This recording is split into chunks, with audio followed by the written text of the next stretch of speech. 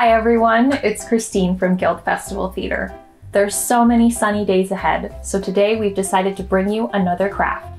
I'm going to show you how to make a nature collage or suncatcher.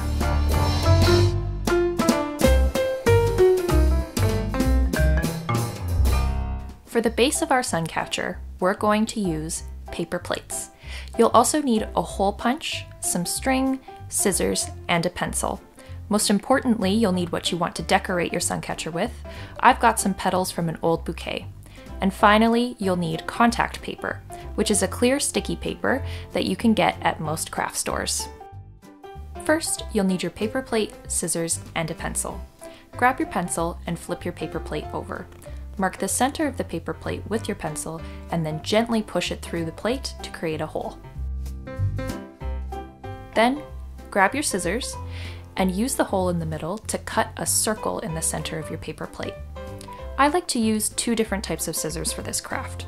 A larger pair to create the rough outline of the circle, and then a smaller pair to smooth out the edges.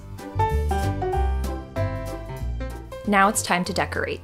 Grab your decorations and your contact paper. Flip your paper plate over once again, and then peel the backing off of your contact paper. Place it onto the back of your plate with the sticky side down. Run your fingers along the edges to make sure it stays put, and then flip it over.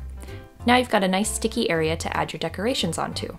You can decorate your suncatcher with anything you like, but do keep in mind it's meant to be a suncatcher, so make sure to leave some room so that the light can shine through. Once you've finished adding your decorations, press them down a little bit more to make sure they stay put. Now that your suncatcher's all decorated, it's time to get it ready to be displayed.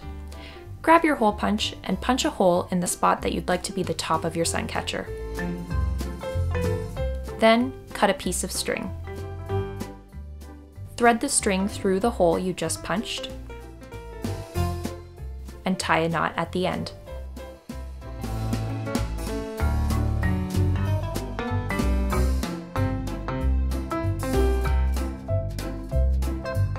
And there you have it! That's how you make your own suncatcher or nature collage.